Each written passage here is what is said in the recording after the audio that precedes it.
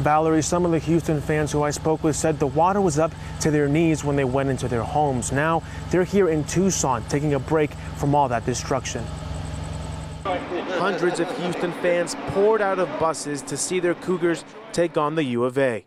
After Hurricane Harvey, this game served as a distraction away from the damage back home. Ralph Adams is one of many whose home was damaged after about 50 inches of rain poured over Houston. The first day we were able to actually get down our street, you could tell walking up to our house, there's at least 18 inches of water in our house. Adams shot this video when he entered the front door of the home he's shared with his wife for 20 years. All our efforts to raise the furniture didn't do any good.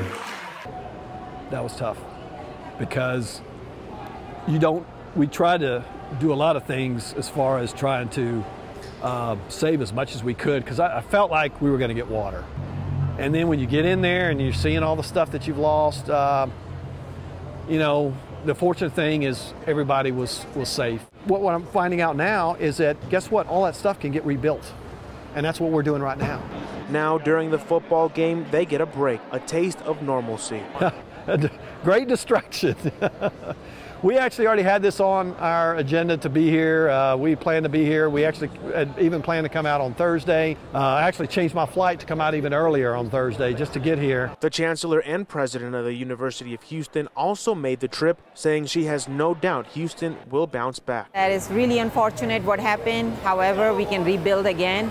And it's neighbors helping neighbors and people helping one another. That's how we're going to regain our strength.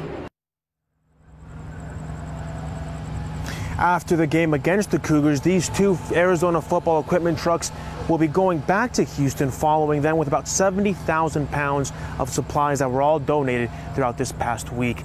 Live at U of A, Ivan Rodriguez, KGUN 9 on your side.